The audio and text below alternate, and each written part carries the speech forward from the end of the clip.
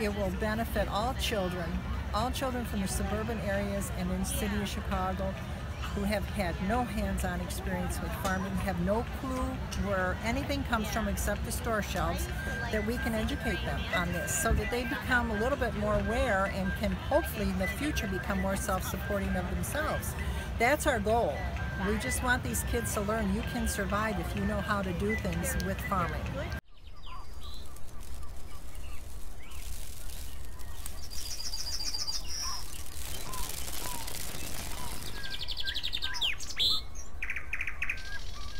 Hey guys, I'm here at the Homer Harvest Days Fest, and I came across a cool little booth here, and they have a pretty amazing story. I'll pan to them and let them tell it.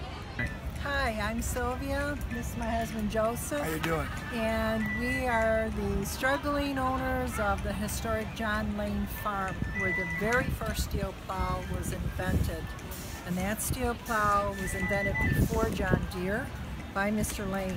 Mr. Lane came from the East Coast into the Midwest when Chicago was just a very small, little tiny substation, not even a fort at that time.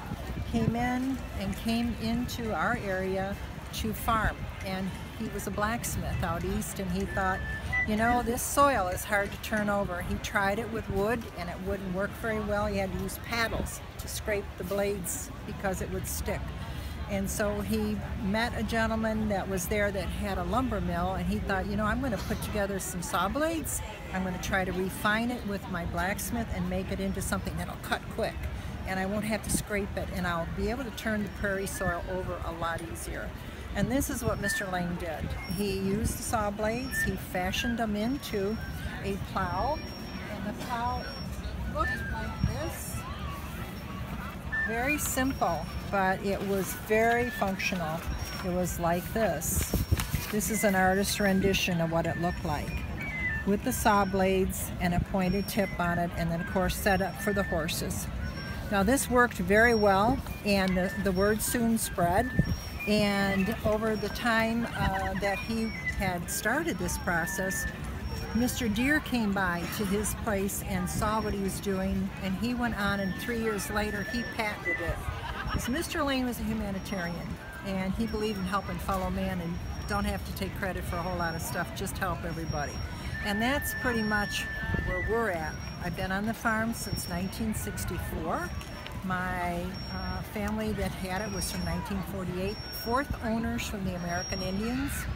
And the value of the farm is all the history. It is the only place in the United States that has been set aside by the U.S. government back in 1936 that says this is who John Lane is. This is where he invented the first steel plow. They gave $1,000 for the first memorial. Then there was no more money, nothing. And so over all the years, we've all struggled trying to make this work. And it's very difficult. It takes a lot of cash to get this barn back into shape. The barn itself has been interviewed by or looked at by the Historical Preservation District, and what they're telling us is in here, all the beams that were in here are all repurposed from Mr. Lane's original first barn. So the barn has so much historical value to it. What we want to do is completely restore it, and we want to turn it into a community center that says Historic John Lane Farm. We want to teach about farming. We want to have this all encased in here with farming traditions and ways and the benefits of what Mr. Lane did with the first steel plow. We want to hold classes for children, of which we've already started. We have the first class 2 weeks ago, and now the second one. The students from a Montessori school have come and they've learned about the farm, and in addition they are working on the farm, and they find this wonderful. Now they know where the crops, how the food comes, where it comes from. It just doesn't come from a grocery shelf. So they're actually getting hands-on, they're excited, they love it. They get a chance to look at the chickens and have chickens interact with the chickens. We have shown them about the honey, how important honey is for all of the crops, where the bees have to pollinate everything, and then they of course produce the honey, so we extract the honey there. We are really trying hard to let the public know that we're in desperate need.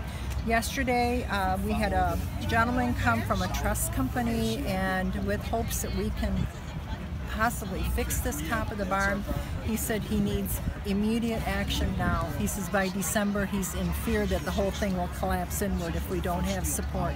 My husband and I put $15,000 that we borrowed to put into this, and unfortunately it's not enough, and we need the help now. We can't do anything more without financial support. The county doesn't have the money, the state of Illinois does not have the money. The historical venues don't have money to help on this. We have started a nonprofit 2 years ago. It's called Historic John Lane Farm Incorporated, NFP, and it is a 501c3, so you can donate to it and write it off. And anything you can do to help preserve this one location in the United States that has all this history centered around it. If this man didn't do what he did, you wouldn't have such good crops, because he invented this, how to open the soil and open the prairie and produce really good tasting crops. So if you can help and find it in your heart, we'd appreciate it. And I'd like you to introduce my husband, Mr. Cuffle, Mr. Joseph Cuffle. How you doing? Retired teacher, 34 years. Let him talk. We try to keep everything as original as we can. We use old equipment. I've got a 1944 tractor that I use to plow, and a 1958 tractor with a bucket that we use. And nothing is new. We try to do it the old way. No fertilizer. We don't use any pesticides or weed killers. And the only manure we use is from the chickens. So everything is about as natural as you can make it. Awesome. Yeah. Well, everyone, These are our eggs. They're beautiful. We have how many breeds of chickens, son? We have 9. 9 breeds of chickens. 9 breeds of chickens. Yeah, and we're trying, and we have some crossbreds, and we're trying to show the children that eggshells can come in different colors, and that means the eggs are just as good on the inside, but they're beautiful, more beautiful to look at on the outside because of the different breeds of chickens. That's amazing. Isn't that amazing? So we don't want to lose this. We don't want to lose it. We don't want to lose that barn, because for us, making it into the community center, the historic John Lane Farm Community Center, it will benefit all children from the suburban areas and in the city of Chicago who have had no hands-on experience with farming, have no clue where anything comes from except the store shelves, that we can educate them on this so that they become a little bit more aware and can hopefully in the future become more self-supporting of themselves. That's our goal. We just want these kids to learn you can survive if you know how to do things with farming. And I hope we don't lose it, so we sure need your help. You heard it, guys. Go here to their GoFundMe, check it out, and you know, donate. Anything helps.